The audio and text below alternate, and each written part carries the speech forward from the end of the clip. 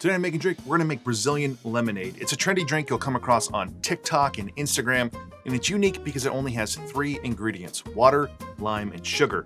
And we blend the entire lime, pith, peel, and all. While some recipes call for sugar, most call for sweetened condensed milk, which is what I will be using today. As for why it's called lemonade and not limeade, I do not speak any Portuguese, but from what I understand in Portuguese, limes are called limões, and the drink is referred to as limonade, which translates in English to lemonade. And to fit the overall theme of this YouTube channel, we won't be making it with just 3 ingredients, but we will instead be adding a 4th ingredient, which will of course be cachaça. For this recipe, you'll need 750 milliliters of water, 1 can of sweetened condensed milk, and 3 limes. For those of you that work with limes often, you are probably a little leery about this drink being overly bitter. I am as well. And while the recipe is all over TikTok, the specs that I'm using today are not. The ones on social media seem kind of bad, and the results will probably be an extra bitter drink. The recipe I'm sharing is a combination of a few online recipes and a few YouTube videos, all in Portuguese, so there's probably gonna be a little bit here that's lost in translation.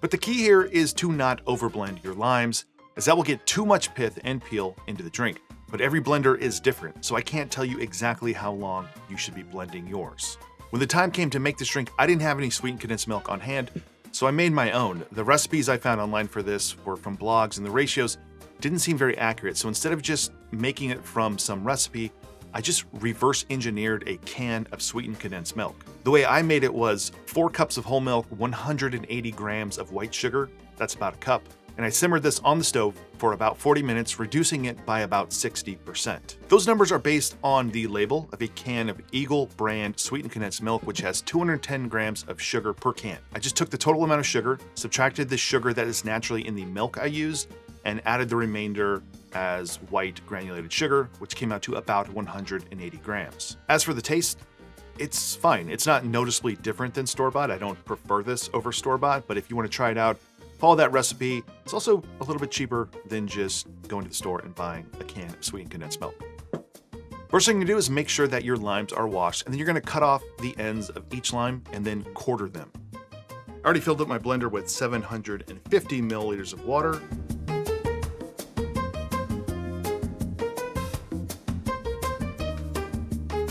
Now I'm gonna blend this for just about 15 seconds in a Vitamix and no longer. Next up, I'm gonna strain it.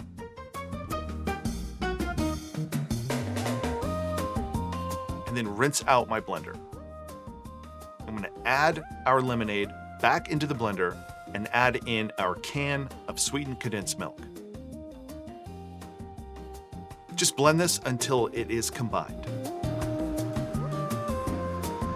And that's it. Brazilian lemonade. Let's try some.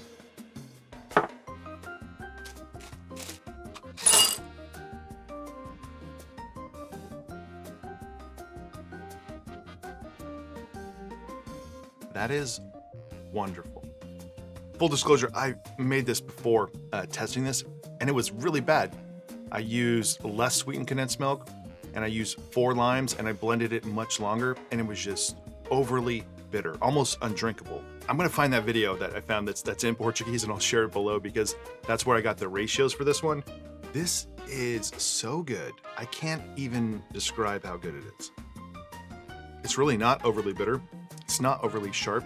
You're getting this kind of like very unique lime flavor. This sounds crazy. It tastes like Fruit Loops. That's the taste I'm getting from this in a delicious way.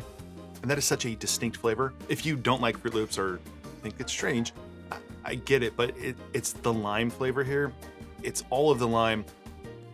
If you're like me, you would have thought through this and thought to yourself, well, why not just juice the limes and then take the peels from the limes instead of the whole thing into the glass? And I tried that as well. It doesn't work. You really need all of the pulp from the lime, and you need a lot of that pith to add to this texture. It has this very unique mouthfeel.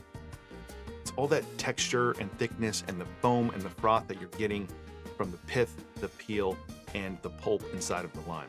So no more messing around, let's put some cachaça in this and see what it tastes like. The drink is already extremely frothy, so we really don't need to shake it, but I do want to get everything incorporated into this. So I'm going to use a drink mixer, but you could shake it. You could just use a swizzle stick. You could just use a spoon. I'm gonna add 5 drops of saline solution, 6 ounces of our Brazilian lemonade,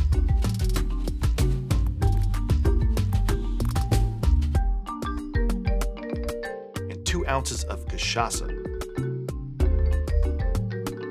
Next, I'm gonna add about 6 ounces of crushed or nugget ice, and just do a really quick flash blend on the drink mixer to make sure everything is combined, diluted, and chilled.